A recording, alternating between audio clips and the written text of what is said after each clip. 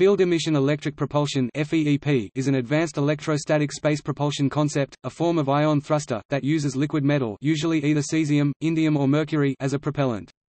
A FEEP device consists of an emitter and an accelerator electrode. A potential difference of the order of 10 kV is applied between the two, which generates a strong electric field at the tip of the metal surface. The interplay of electric force and surface tension generates surface instabilities which give rise to Taylor cones on the liquid surface.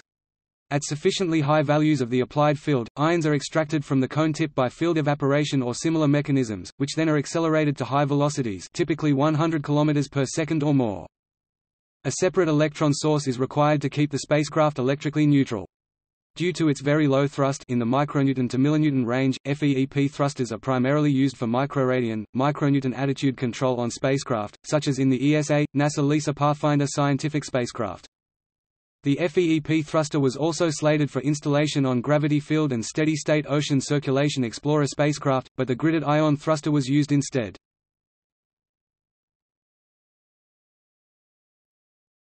The concept. Field-emission electric propulsion (FEEP) is an electrostatic propulsion concept based on field ionization of a liquid metal and subsequent acceleration of the ions by a strong electric field.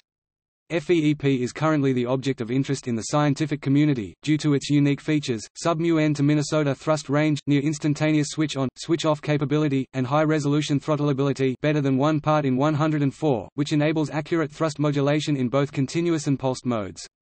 Presently baseline for scientific missions on board drag-free satellites, this propulsion system has also been proposed for attitude control and orbit maintenance on commercial small satellites and constellations.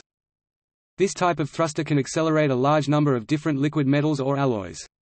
The best performance in terms of thrust efficiency and power-to-thrust ratio can be obtained using high atomic weight alkali metals, such as cesium and rubidium 133 atomic mass units for Cs, 85.5 atomic mass units for Rb.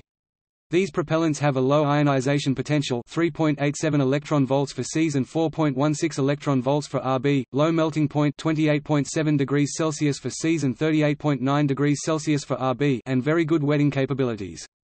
These features lead to low power losses due to ionization and heating and the capability to use capillary forces for feeding purposes, i.e. no pressurized tanks nor valves are required.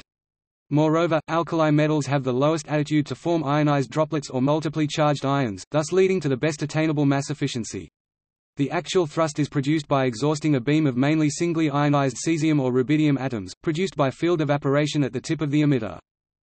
An accelerating electrode accelerator is placed directly in front of the emitter. This electrode consists of a metal, usually stainless steel, plate where two sharp blades are machined. When thrust is required, a strong electric field is generated by the application of a high voltage difference between the emitter and the accelerator.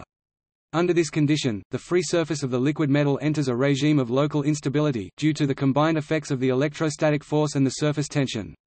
A series of protruding cusps, or Taylor cones, are thus created. When the electric field reaches a value in the order of 109 volts per meter, the atoms at the tip of the cusp spontaneously ionize and an ion jet is extracted by the electric field, while the electrons are rejected in the bulk of the liquid. An external source of electrons neutralizer provides negative charges to maintain global electrical neutrality of the thruster assembly.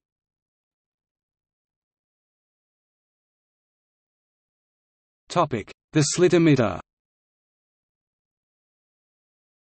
Liquid metal ion sources (LMIS) based on field ionization or field evaporation were introduced in the late 60s and quickly became widespread as simple, cheap ion sources for a number of applications. In particular, the use of LMIS operated on gallium, indium, alkali metals or alloys has been standard practice in secondary ion mass spectrometry (SIMS) since the 70s. While there exist different field emitter configurations, such as the needle, the capillary and slit emitter types, the principle of operation is the same in all cases. In the slit emitter, for example, a liquid metal propellant is fed by capillary forces through a narrow channel. The emitter consists of two identical halves made from stainless steel, and clamped or screwed together. A nickel layer, sputter deposited onto one of the emitter halves, outlines the desired channel contour and determines channel height aka slit height, typically 1 to 2 micrometers, and channel width aka slit length, ranging from 1 mm up to about 7 cm. The channel ends at the emitter tip, formed by sharp edges that are located opposite a negative, or accelerator, electrode, and separated by a small gap about 0.6 mm from the emitter tip.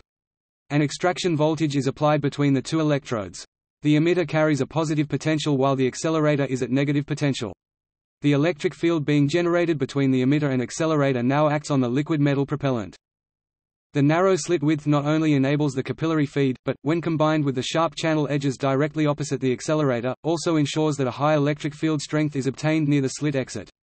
The liquid metal column, when subjected to this electric field, begins to deform, forming cusps, Taylor cones, which protrude from the surface of the liquid. As the liquid cusps form ever sharper cones due to the action of the electric field, the local electric field strength near these cusps intensifies.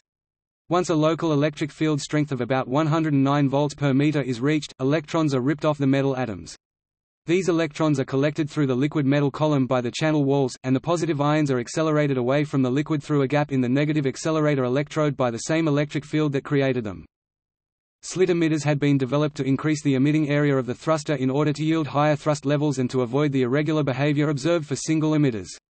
The substantial advantage of slit emitters over stacked needles is in the self-adjusting mechanism governing the formation and redistribution of emission sites on the liquid metal surface according to the operating parameters. In a stacked needle array, on the contrary, the Taylor cones can only exist on the fixed tips, which preconfigure a geometrical arrangement that can only be consistent with one particular operating condition.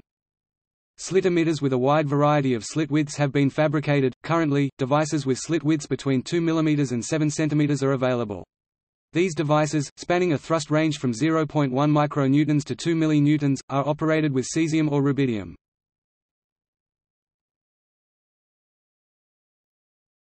Topic: Other designs.